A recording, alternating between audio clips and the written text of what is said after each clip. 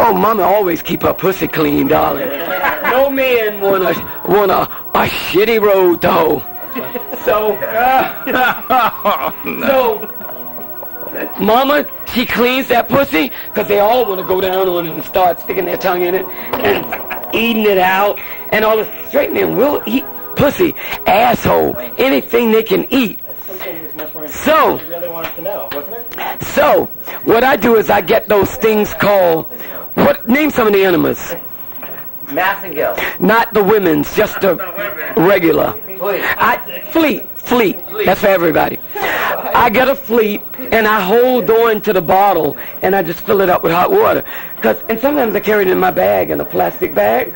So, if I get a number, I say, sweetheart, may I use your restroom?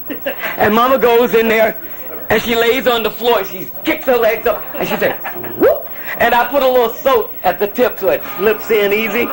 She squeezes, then she holds it for a little while, then she sits on.